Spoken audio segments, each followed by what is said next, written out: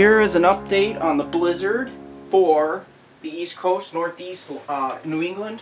This is a very serious situation. Let's get right into the forecast here. We have the northeastern states here, and this is where we're going to take a look at some of the particulars on this storm. We take a look at the NAM model. This is the latest NAM model run. You can see this is the loop here, and you can see the very heavy precipitation spiraling around the backside of the low. This is this part of the storm that gets over New England. This will be the early morning hours of Saturday morning. This thing really winds up and it throws a lot of wraparound moisture, even as back far west as the Hudson Valley region of New York and New York City. But the areas that really get hammered by this storm will be Cape Cod, up through southeastern New England, Boston area, Worcester, over to Hartford, Connecticut, these areas, Providence, Rhode Island, the eastern portions of Long Island.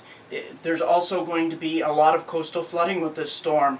Alright, let's take a look at the freeze frame of the worst wraparound part of this storm. This is 1 a.m. Saturday morning, and you can see all the fuchsia colors and the white colors. These are the areas that will be seeing the worst and the highest snowfall rates, etc., etc. You get the idea. This is a very bad situation. So let's take a look at, we're heading on from the NAM model, and we're going to look at the wind amounts. Let's take a look at the wind.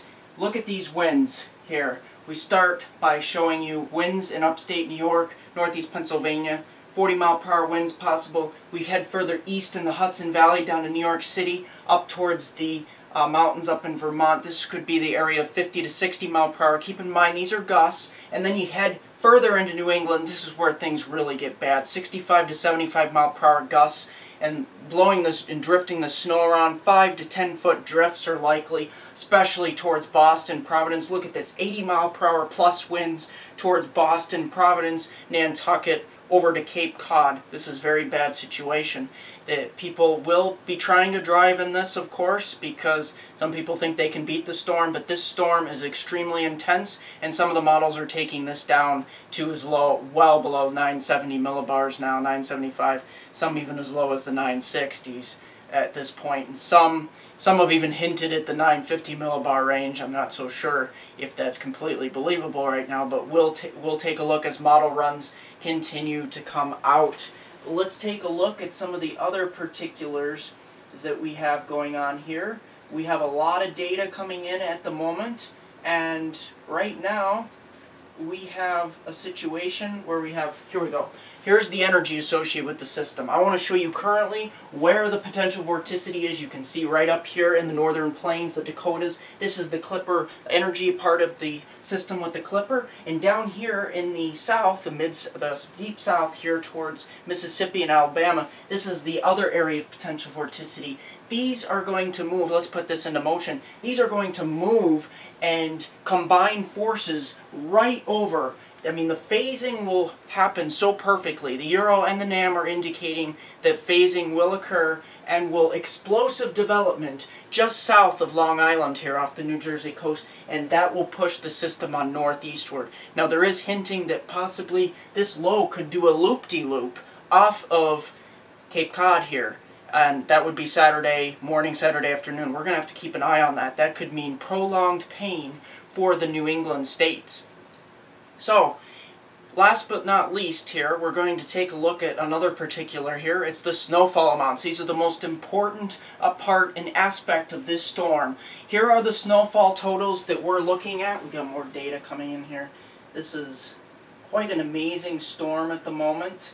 We have snowfall totals, and yes, these are the latest ones that I have blended together here using our latest guidance and our geography and historical aspects of storms, studying the storms such as 1978 that took a similar path. Let's look at this expanse of snow. Of course, the lighter blue is the 1 to 3 inches, and that's most of southern Pennsylvania, Ohio. But then you get into the 4 to 7 inch range, and this is the darker purples here, and that stretches up through most of Pennsylvania and a little bit up into central and southern tier of New York in the valleys, 4 to 7 inches likely.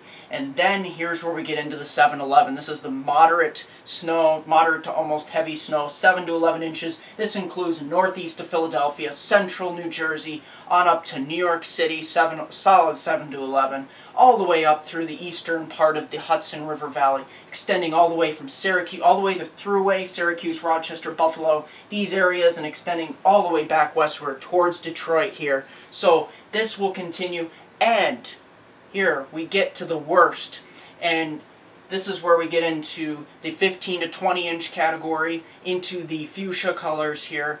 This stretches from just west of Albany down to west of New York City. Those higher terrain areas, the northwest New Jersey, the Sussex County area, and all the way up into the Catskills and the eastern Poconos. We cannot rule out 15 to 20, and look at the 24 to 30. That is reserved for the red color, and those are the highest peaks of the Catskills, the eastern Poconos, and northwest New Jersey.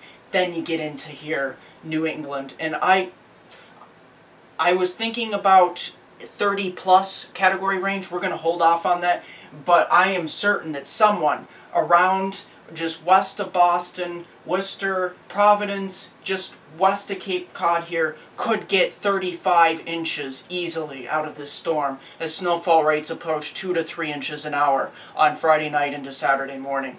And here on the eastern tip of Cape Cod, we'll have a little bit more rain and mixed precipitation mixing in, but still a healthy 15 to 20 inches. Nantucket, 15 to 20, and heading on into Long Island. Long Island's also very complicated here with anywhere from 15 to 20 and 7 to 11, depending on how much mixture we get. But the winds are going to be a big story. Power outages are likely with this storm. This is a very dangerous storm, very dangerous situation for most of New England and parts of the Northeast. So you almost see a comma shape in this snowfall pattern, and that pretty much exists as this storm wraps up into a comma. And that's what we're going to be looking at. I will fine-tune these snowfall amounts. Look at even New Hampshire here, the White Mountains really benefiting. It's going to be interesting to see what happens on Mount Washington during this storm, the winds and the heavy snow. So a good solid 24 to 30 over the White Mountains of New Hampshire. So we're going to continue to watch this, and as this storm unfolds, I'll have special coverage. Don't forget to like us on Facebook at MeteoMark for all of the micro updates on this storm. I post all kinds of images. Here is the Facebook page of MeteoMark. I post all kinds of micro updates, snowfall totals, updated snowfall totals, snowfall maps, stuff like the energy of the storms, potential vorticity maps, and whatnot. So, like us on Facebook at MeteoMark, subscribe to us on YouTube, like the video if you liked it. Don't forget to post a question or comment if you have one. You can do it on the YouTube video, or you could do it on the Facebook page at MeteoMark. And here's a 4-day forecast for my hometown viewers from Binghamton to Elmira and the northern tier counties of Pennsylvania.